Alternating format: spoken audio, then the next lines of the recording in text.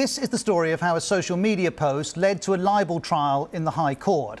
On one side is Coleen Rooney, TV presenter, columnist and wife of former England footballer Wayne Rooney. On the other side is Rebekah Vardy, former model, reality TV contestant and wife of Leicester City striker Jamie Vardy. And because of their husbands, their paths crossed.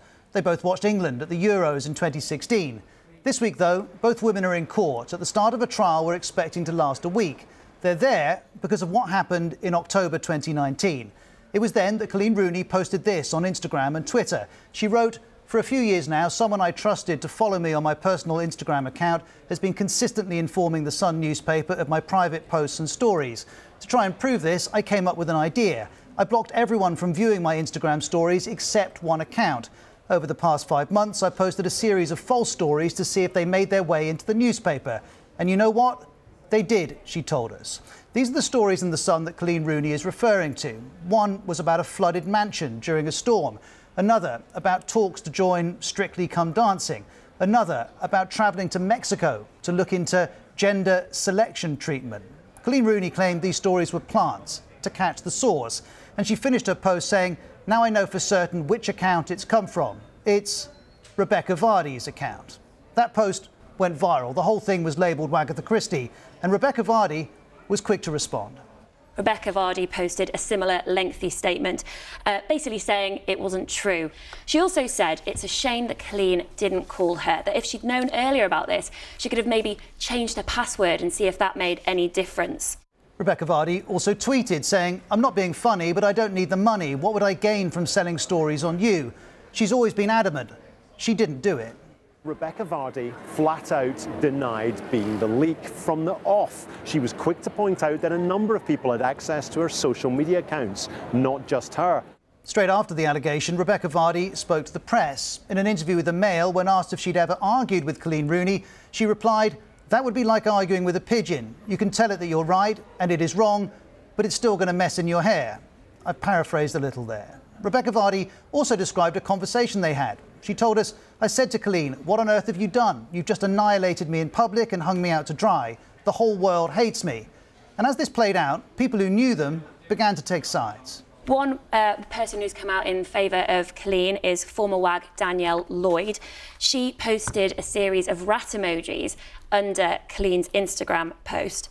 We also heard from Boris Johnson's father, Stanley Johnson, who'd been on a reality TV show with Rebekah Vardy. He told her, "We're all rooting for you."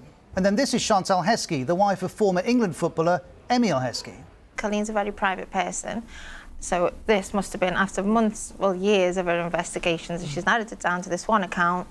So why not go public? It might bring whoever it was out of the woodwork sooner. But Rebekah Vardy has always denied that she did this. And in early 2020, she talked about the toll the allegation was taking. I ended up with severe anxiety attacks. I ended up in hospital 3 times and I ended up with kidney stones. 4 months later, she decided to act.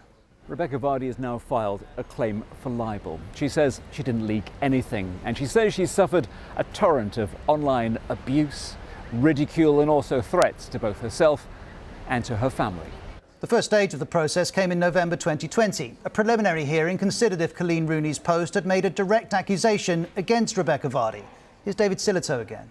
The judge decided it was, and so a victory for Rebekah Vardy, and for Coleen Rooney a cost of £22,913.50.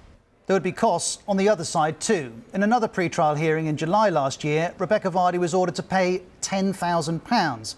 And as we moved towards the trial, a third person became part of the story. Coleen Watt is Rebekah Vardy's agent. The Rooney team wanted to look at messages on her phone, but then they told us Miss Watt's phone had regrettably fallen into the North Sea after a boat she was on hit a wave. They added it was most unfortunate because it was only a short time after the court ordered that the phone should be specifically searched. And now, on day 1 of the trial, Coleen Rooney's team has gone further, alleging this was a deliberate and calculated campaign to dispose of evidence. Rebekah Vardy's lawyers say there is no such campaign of deletion. However, Coleen Watt remains a focus. That's because in written arguments, the Rooney team say a new Vardy statement suggests Ms Watt was the source, but claims that Mrs Vardy did not authorise or condone her. And so, if there was a leak from Coleen Rooney's account, there are 3 possibilities. as this media lawyer explains. One is that Rebekah Vardy did them. The other is that one of her team did them at her request. The third is that one of her team did them of their own initiative. Now, if it's the third, then Rebekah Vardy's okay, because it's not her fault. If it's one or two, she loses. That is what will be decided over the next 7 days. And as the trial began, Coleen Rooney's lawyer spoke for many when saying this whole court might just think, why on earth are we here? There are, as we've heard, a multitude of reasons. And on day one, Rebekah Vardy gave testimony. She was asked about her views on privacy and why she gave an interview in which she said the singer Peter Andre has the smallest trouser equipment I've ever seen. Now, Jim Waterson of The Guardian's been live tweeting proceedings, and on this he noted, barrister David Sherborne asked Vardy, did you feel particularly strongly that the size of Andre's manhood should be made public? Vardy, arguing she was coerced into giving the interview, replies, it was something I was forced to say. The trial continues at the High Court through the week.